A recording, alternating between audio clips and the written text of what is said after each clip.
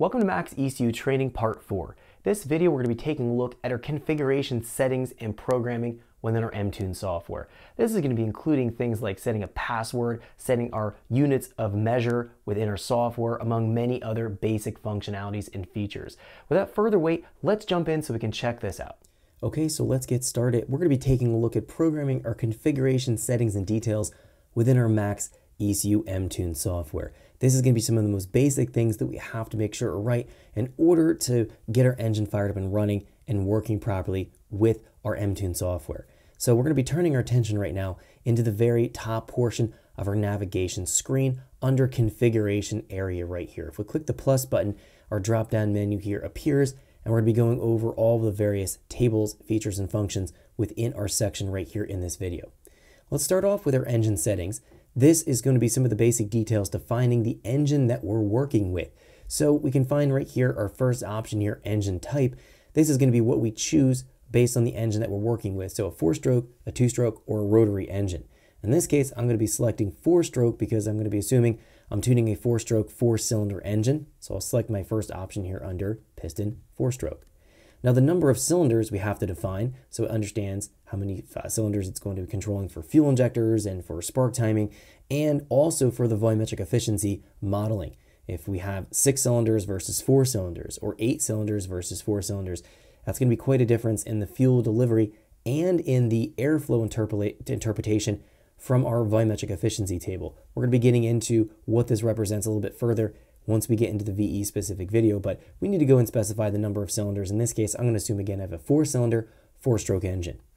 Now the engine displacement here, this is where we need to enter in the displacement for the engine we're working with. So depending if we're used to working in units of cc's, or cubic centimeters, or we're working with cubic inches, we're going to be being able to go and enter either right here. I'm going to assume I have a 2.4 liter engine.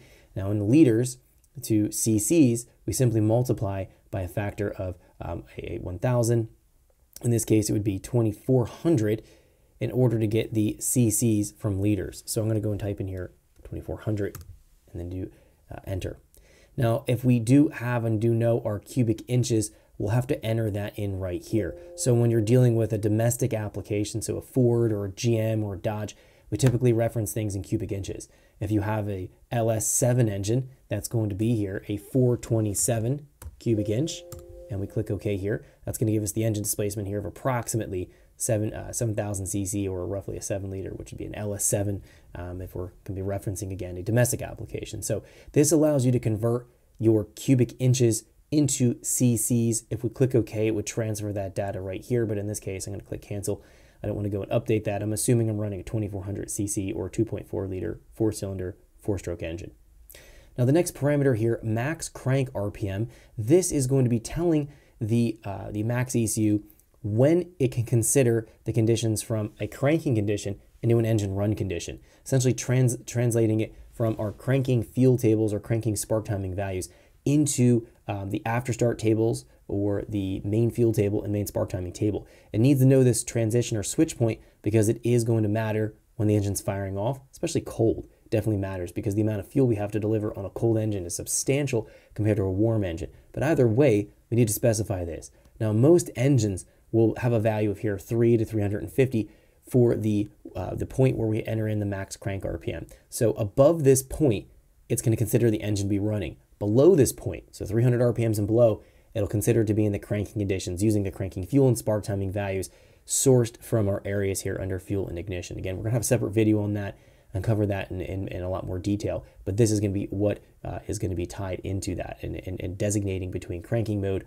or fired and running mode. Next thing we need to enter here is the firing order of the engine we're working with. So engine fire order 1, this is going to be with the first cylinder in our firing order is going to be 2nd, 3rd, and 4th. Now in this case, most 4-cylinder engines are going to be a 1, 3, 4, 2 firing order. So in this case, I'm just going to enter that in. It's actually pre-populated already. You don't have to change anything. Now, if you have a V8 engine, there's going to be all kinds of different firing orders you might have to work with. An inline 6-cylinder engine, RB to a 2J, they're going to have different firing orders. So you have to go and enter that in here based on the engine you're working with. Pretty simple. The next option here is going to be our firing angle calculation.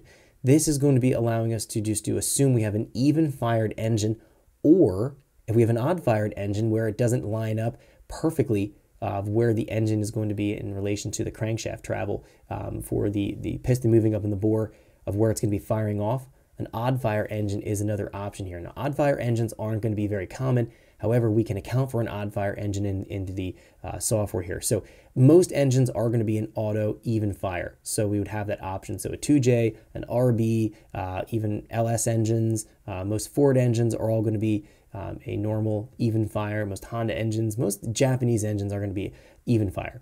But in the event that we do have an odd fire engine, we'll have to go into manual TDC angles and enter in what the TDC angle is going to be. Thanks for checking out our teaser clip. If you want to see the rest of this video and more than 500 hours of current EFI training we have to offer, make sure you click right here. If you want to go and check out more teaser clips from this training course, click here, and you don't want to miss any of the videos we're going to be releasing on this channel, so make sure you subscribe and click here.